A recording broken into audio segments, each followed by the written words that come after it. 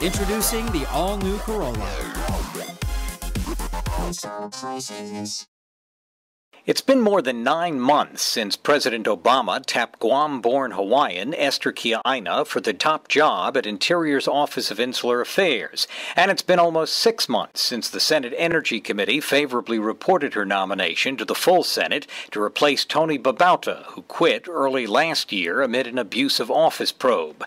But there's little sign this week when Kia'aina's nod will be brought to the floor. Committee staff expressed some optimism for Kia'aina last month, but nothing happened.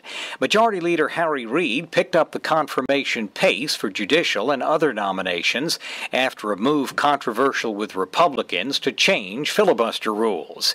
And now the number of vacant judicial slots is reportedly back down to the level at the end of the Bush administration.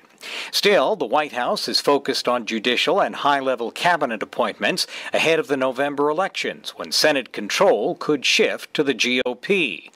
Guam Congresswoman Madeline Bordallo pressed White House officials for action at a Congressional Asian Pacific Caucus meeting last week. The NMI's Greg Khalili Sablan has also urged the post be filled as soon as possible.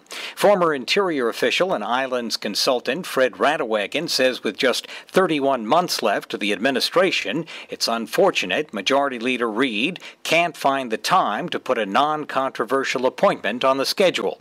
Radewagen says Kia'aina's delayed confirmation has hurt the Office of Insular Affairs and the islands. When you have acting assistant secretaries, by virtue of them being acting, they already are limited in what they can do. And not only that, if they come from another agency, they're not as familiar with the territorial issues and they can't hit the ground running. OIA is now into its second acting assistant secretary from other agencies, since each placeholder is on loan and time limited. Radewagen is confident Kia'aina, who has long experience working with OIA on the Hill and in the administration, will hit the ground running when she's finally confirmed. But the question is when that will be, and how much time will Esther Kia'aina have to be Assistant Secretary. On Capitol Hill, Matt Kay for PNC News.